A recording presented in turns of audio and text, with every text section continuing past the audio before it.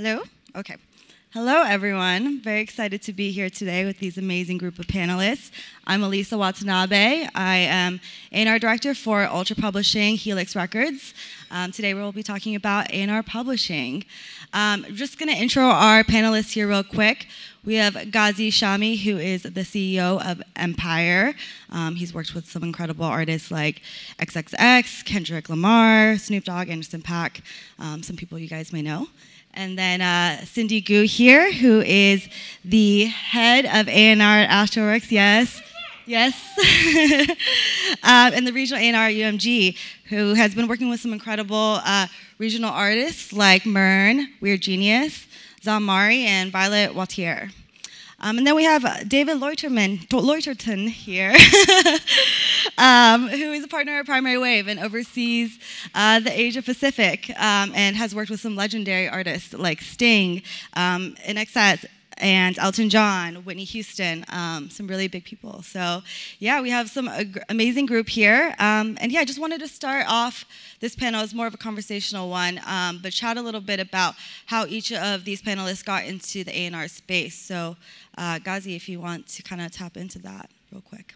I mean, I got into the A&R space making records as a young kid. I started making records 14 years old in high school. And then by the time I was in college, I became one of the go-to mix engineers in San Francisco Bay Area where I was raised.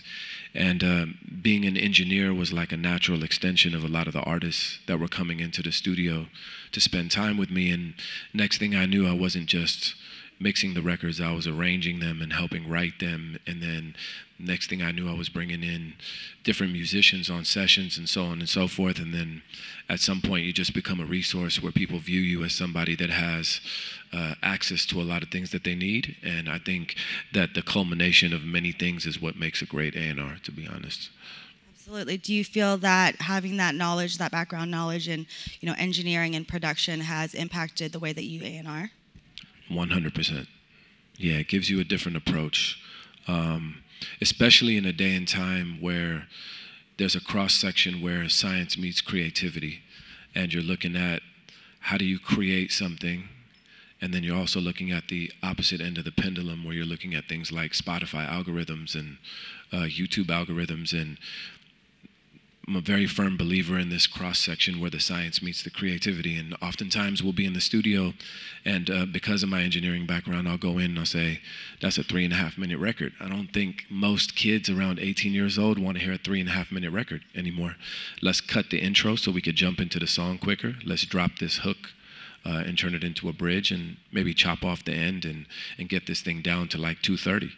And maybe we could trick the algorithm into lowering your skip rate. It's essentially the same song, but there's a scientific approach on how to get that song to more listeners and maybe bump it up in the algorithm. And that's the world we live in right now. Absolutely. I definitely want to dive a little bit more into that later on as well, the cross-section between science and creativity.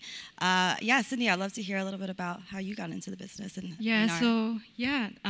I grew up listening to music. I have spent 10 years learning classical voice.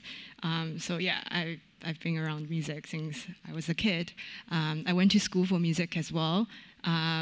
Initially started as like classical voice performance major, somehow ended up in music business.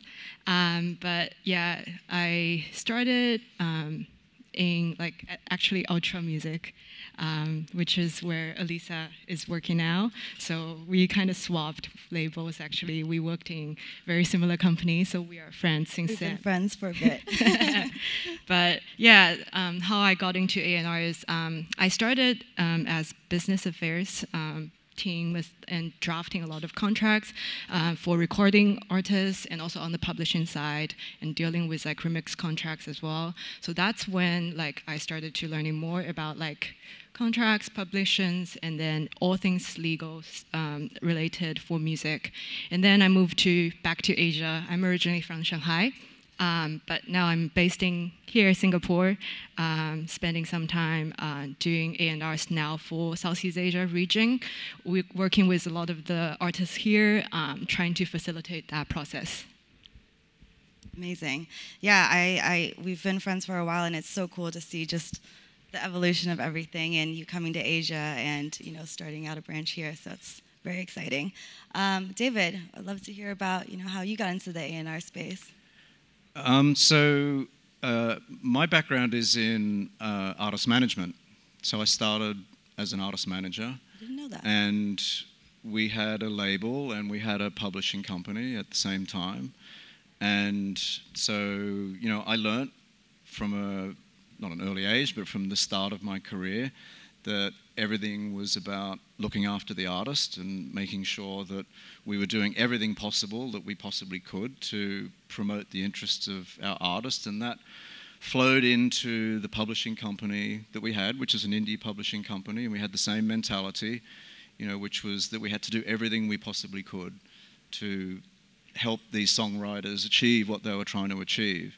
Right. That indie mentality and that artist management mentality has sort of permeated everything that I've been involved in, even when working for major publishers and different types of companies. That sort of indie mentality I find really important to fall back on, because ultimately, whether you're a big publisher or a small publisher, you have the same responsibility. You have to be doing everything possible to promote your artist, your writer's career. So that's the artist management mentality I find really important.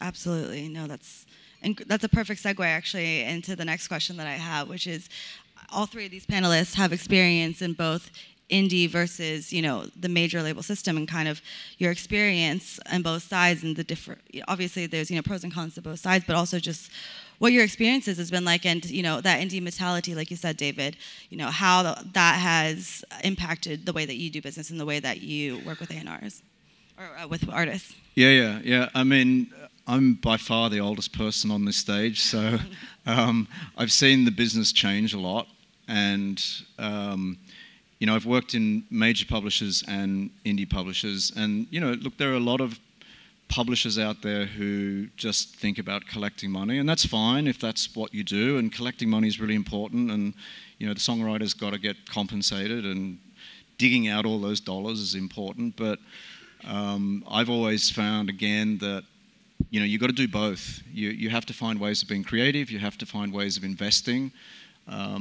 as a publisher, whether you're an indie or a major, and the good publishers do that.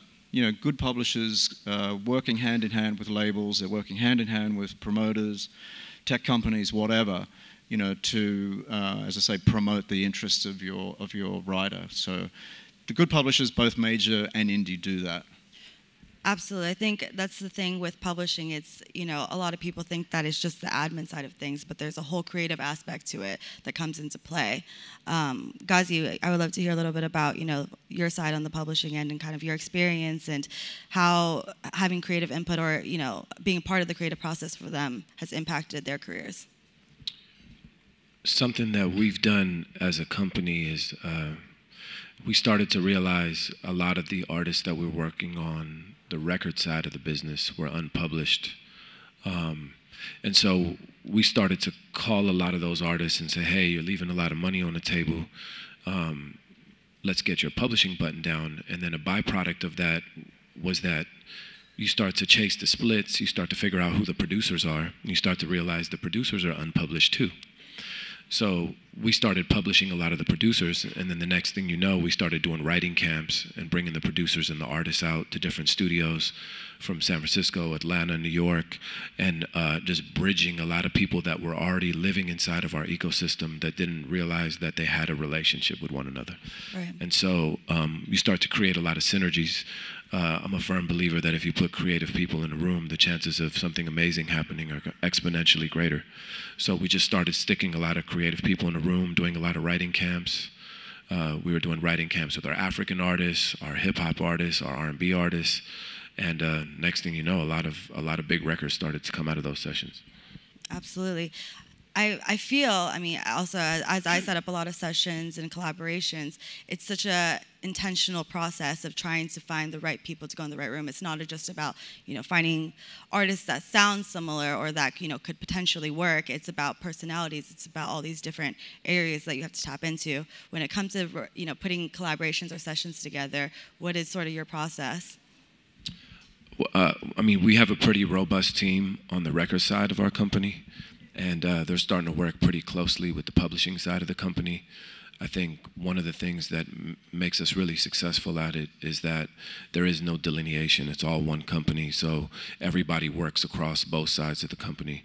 And so a lot of times we do creative A&R meetings every other week where we'll hop on calls and listen to songs and say, this song's a B+, how do we get it to an A+? This producer was really great, how do we bring in another producer to co-produce on the record? How do we bring in some live musicians to maybe redo the string sections or so on and so forth? And then a lot of times that energy feeds right back into the studio, and a couple weeks later you see the records pop up. So it's really just an all hands on deck mentality and allowing, again, empowering creatives to be creative. Absolutely. No, that's a great point. Cindy, I know that, you also work with publishers, but on the record side, I would love to hear a little bit about, how that process is and how do you work with publishers? Yeah, definitely. Yeah. So as a label, we always obviously want to connect with publishers. On the Astralwerks side, we work with our direct signings, and oftentimes to clear a track, to release a track, we need to clear the publishing. We need to talk to the publishers of the writer on the track. And for electronic music, oftentimes you would find like, oh, maybe the producer is not necessarily the songwriter. So in that sense, we clear publishing with individual publishers or even individual writers. But in terms, for example, my other half of the role when it comes to regional A&R, it's more about building a network of publishers. So we are quite connected on a local level. A lot of the A&R teams we have here have already built a very robust regional network for publishing. And of course, UMG also have their publishing umbrella. So we don't have to get too deep on that. But I think for myself, what I'm aiming to do is really try to connect with publishers, independent publishers from all over the world, try to set up co-writing sessions, get into more like a creative process, connect our regional artists with everyone, like all the writers, creatives from everywhere. So I think that will be like our goal. And we also have like projects where we need to release a very specific, for example, brief on a song, a direction, a sound that we are going for a particular artist. When that comes, we will help artists to find top lines, co-writing opportunities, to build an EP, build an album together. And publishers, partners, they come in very handy in those opportunities. And can I say that I think that's changed a lot over the last lots of years. Right. When I first came to the region in the early 90s, that didn't really happen. There was much more of a distinction between labels and publishers, and publishers were sort of in the corner collecting the money. And I think that line has sort of blurred a lot. So what you were saying, Ghazi, and it's the same as that indie mentality. There's not really a line there, and I feel like that's really improved a lot in the region. There's a lot more activity, a lot more creative activity and interaction happening between the labels and the publishers. Yeah, definitely. Like, for example, me, myself, we have UMPG in the region sitting in the KL office. Normally, from what I understand, UMPG and UMG, we kind of run different business, going after different writers, artists. But I never really experienced that era. Since I started from day one, I've been talking to UMPG almost like every other week or even more constantly on emails. So I think, yeah, definitely creative process-wise, it has changed a lot. Absolutely. No, that's amazing to see the impact of publishing kind of seeping into this region. David, you have a lot of experience with catalog music. So I do. Yes, you do. Amazing catalog music as well. Yeah, I've always wondered because, a lot of these, you're dealing with the estates of these families and whatnot. How do you keep the legacy of these artists? Well, I mean, it's, working catalog, I guess from a mentality, from a principle point of view, it's the same, Of course, you're working in a slightly different space. But specifically, to answer your question about estates, we do work with estates, Whitney Houston, Prince, Bob Marley, for example, and that's a very special relationship. You have a really distinct responsibility, looking after that estate, and we work in partnership always with the estate, so that it's always a two-way conversation. We're always, working together about what's the best thing to continue the legacy of that particular artist. And, look, the industry is littered with artists that have passed away and their legacy has been trashed for whatever reason, whether it's just through bad management or bad advice or whatever. So it's really important to really look after those catalogs and respect that legacy, because this music doesn't go away. It's not like Whitney becomes any less relevant or Prince becomes any less relevant. If anything, they become even more relevant. So it's a really important responsibility. Absolutely, it's incredibly important. This is going to kind of flip conversations, but I wanted to circle back around to the technology side of things that Ghazi lightly touched on. How do you see the impact of technology, whether it be streaming, social platforms, when it comes to the A&R process? As a publisher or as a record label, or both? Both. Yes, both. There's massive ramifications. I mean, we're using data and analytics at all times to income forecast, to sign new artists. We're using new systems like crypto to pay people quicker. It's just, there's ramifications all across the board. You're looking at metaverse, NFT implications, and then from that, how does an NFT break down when it comes to publishing? How do you pay out the mechanical? There's not even a system set up for that yet. Exactly, right. So there's a lot of mostly pluses. There's going to be some pain points along the way and some friction along the way, but technology, I always view technology as an enabler. So for us, it's been we're very much a software, as much a software company as we are a record label and a publisher. I have a deep tech background and a deep affinity for tech, and we've used that to create a very sophisticated supply chain and a very sophisticated collection system. Now as a publisher, we're starting to zoom under the radar because we've developed all our own technology over the last few years, and we're unlocking a lot of royalties that have just been laying around for a lot of our artists. So to me, the technology implications, I think we're still in diapers. Right. So I see a massive uptick in the next 5 to 10 years of how that, what the implications are.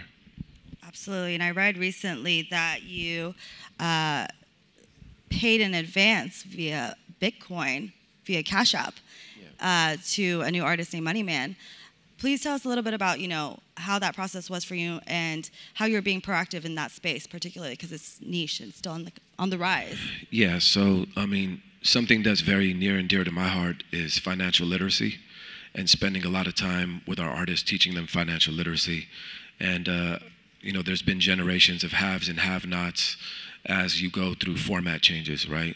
And much like you've had a format change in the record business where you went from vinyl to tapes, tapes to CDs, CDs to downloads, downloads to streaming, you're having those same format changes in the financial sector, right? Going from fiat currency to checks, checks to credit cards, and then credit cards to payment gateways like, PayPal, and then eventually we went to Venmo and Cash App, and then now we're moving into the crypto space and crypto rails. And so, Moneyman happened to be an artist who's very influential in the urban space where I operate heavily and where my roots and background come from, and also happened to be a space where there's a certain lack of financial literacy and transparency. And I believe that crypto can correct a lot of that through the blockchain, through the ledger, so on and so forth. And he's put a lot of those undertones in his music. So I felt like he was the perfect person to be an advocate for the technology and where it's headed. So we decided to do a deal with Cash App to do $1 million transaction in Bitcoin, just to kind of spread the message, create a lot of chatter in the business, and it was very successful. And in the urban community in the United States, Cash App is like the lowest barrier of entry into the new payment systems, and it was it was very well received. And it just was really just about creating a lot of awareness around the idea that this is a new way to make payments. It was that basic but that powerful to me. It was Absolutely. a basic but powerful message. Absolutely. No, it's incredibly forward-thinking, and I think it's going to start a lot of conversations within the industry as well. And then we took the time to implement a lot of that technology into our system, so now we can actually pay USD stablecoins pretty much anywhere in the world to an Ethereum wallet. And that'll have a lot of implications on the publishing side, because payment gateways are really difficult in certain territories in the world. Like it's difficult to pay into Southeast Asia in some markets. It's difficult to pay into Africa in some markets. And in many situations, you're chasing individuals to pay them, their publishing royalties or master royalties. And crypto will remove a lot of that friction as it continues to evolve. So. Absolutely. No, it's very interesting. Cindy, so when it comes to, technology for you, especially with globalization in Southeast Asian territories, and you're seeing Spotify pop up, and you're seeing such a massive market in Indonesia, and they're all coming from the US or other places as well. I'd love to hear kind of about how that's affecting your business when it comes to, technology and the access that you have to data now. Yeah, definitely. And also we're in Singapore, which is probably, I think everyone who's into Web3 crypto know that this is the place to be. I obviously is not in that space, but I am always very curious to learn more, and it's very admirable that Empire has done such thing to push the boundaries and sort of pose a question to the industry. How do we move forward from this? These are the questions I feel like technology sort of bring us to. A lot of times, we don't have the answer right away. Like Ghazi, you said, there will be frictions. We will have to figure it out. Just like when we first enter the streaming world, there will be a lot of legal issues. There will be a lot of questions that how do we do this, right? But the thing is, to me, technologies like blockchain actually, it resonates the ownership of music rights at the very beginning. If you can actually track that, would that be easier for people to receive payments? Because every transaction becomes more transparent. You are able to, allow to track a lot of things. Again, I think an expert in the blockchain space will be able to explain more. But for me personally, this is an area I'm interested in. I know UMG as a company has explored a lot of partnerships in for example, the Web3 NFT space. They've launched partnership with platforms like Curio. I have colleagues who are spearheading these technology innovation projects. So all of that, I think, as an industry, we're all looking at this, and I'm very excited to see what's going to happen next. Absolutely. No. Can I pick up on Please. something that you said, Ghazi, which is that technology's an enabler. And, I was there when MP3 started, and before the internet came in, and when we went from vinyl to CDs, and every step of technology change is an improvement, and it always creates some barriers and issues that we've got to debate and sort through, but we get through it, and get better. Yeah, I mean, we went through the Napster period where the business got absolutely screwed, but that was just pains that we had to go through to get to streaming, and sort of getting a new generation of consumers working in a different way. But each time we've had a new technology, it's enabled new ways of consuming and new opportunities for artists. And Web3 and the metaverse, someone said, I was in a conference in Nashville a few months ago, and someone said, Web3 at the moment is like 1996. you know, we're still a few years away from sort of seeing how it all pans out, but we know it's going to be really interesting and really empowering. And I think there's some truth in that. You know, we've got a long way to go before we understand what it looks like, but it's going to be super interesting. No, absolutely. That's a great point. And right before we wrap up, I wanted to touch on one point was, you know, with technology and just like the access that you have to data and being able to outreach to different people. If you are someone who's looking to tap into this space, into A&R or into publishing, what advice would you give someone who's wanting to get into that area, into that department? You mean to get into like data research? Data research and to just publishing and A&R as a whole. From a data research perspective, there's already a lot of platforms out there like Chartmetric and things like that the average person can just sign up for and start to learn and accumulate knowledge and ideas and see trends and things of that nature. And then obviously you could watch things like the Billboard charts and the Apple Music charts, the Spotify charts, and then you could look at charts in different territories of the world, and then you can start to form your own judgments about data research. You know, A&R has kind of become segmented into different types of A&Rs, the ones that know how to make records in the studio, the ones that know how to do data research, the ones that maybe know how to source production for different artists and source, you know, different resources for artists, the ones that maybe know how to do more of the brand evolution. And then there's the brilliant ones that know how to do a cross-section of maybe 3 or 4 or all those segments. So I don't think that there is any replacement for anything other than just experience. A&R is so much of it is taste and experience, and evolving your taste and understanding the marketplace and what's trending, what's not trending, or being able to influence trends because you understand where things are headed. But I think a lot of that has to do with taste and culture. Right. And how do you think that the impact of, you know, taste, how has that developed? Is it just the music that you listened to growing up? And do you think that impacts, you know, because I think a lot of times A&Rs end up in fields that not necessarily are stuff that they listen to.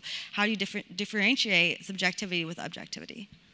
Yeah, I mean, some things are about your personal taste and some things are about understanding the marketplace and understanding your audience. So there's records that I work on where I'm like, I probably wouldn't listen to this, but I understand that there's an audience for it and I understand how to feed that audience. Right. So you might be a clothing designer, you make shoes for a living, and you might not necessarily wear dress shoes, and you might wear sneakers. So you primarily design sneakers, but if you have to design a line that's complete, you understand the necessity for creating a line of dress shoes because there's a marketplace for it. So you know, so it's just having a broad perspective on things in that nature, if that makes sense. Absolutely. Yeah, no, sorry for the crude analogy. No. Yes, it works. Cindy, I'd love to hear kind of from you, like, this is more of like a general question, and how would you give advice to someone who wants to get into A&R in the region that you're in and kind of tap into this space? I actually think the entry barrier is about finding your community, finding the friendship, the mentorship. I actually came to All That Matters 7 years ago as a student. From like when I was studying in uni, flew from New York, took 1 week off from classes, just came here and tried to meet as many people as possible. And it was very lucky that I made my way here, moved here eventually, and started to find more friends, a lot of mentors, of course, a lot of people here in the audience. They are now familiar faces and also friends in the industry. So I think a lot of it's the community you find for yourself, for your artists. Even for artists, I feel like friendship is so important when it comes to collaborations. And also, again, I think for me, it's more like try to stay curious, keep up to date with technologies, try to talk to more people. Yeah. Amazing, thank you. And then, yeah, just to wrap it up, David, I'd love to hear a few ideas from your side of your, you know, with all your experience, kind of how you would suggest anyone who's trying to get into this. What's the breaking point? What's the entry that you would be able to advise on? Look, again, I go back to how I came into the business. You know, it's just passion. You know, you want to be involved in music. You want to work with artists. You want to, if you're not an artist yourself, I'm not a musician or an artist, but I've always wanted to help empower artists in whatever way I could. And for me, it was through artist management at first, but, you know, you find your way through different parts of the business. So, you know, I've got a son who wants to get into the music business, and he asks me the same question. It's like, just do it. Just find the music you love, find the tribe you love, just do it, you know, and you'll make mistakes, but just get into it. And I think there's so many tools now. We were talking before, you know, back in those days, the only way to get into the business was you had to get a record deal. Now there's so many other avenues for artists to, you know, make their music and get it out to communities, build tribes, build, you know, communities of fans that was never there before. So the opportunities are so much wider. It makes it more complex, and sometimes it makes it harder. You know, there's a lot of competition. But I think net we're in a much better place than we were, and I think for young kids coming in, there's so much opportunity. Just find the direction that really turns you on and that you have a passion for, and just go for it. Amazing. That's a great place to wrap. Just do it. I agree with that. I'm in full agreement. You have to love the music at the end of the day. It's all the reason why we're in this business. Please give an amazing round of applause to these great panelists here today.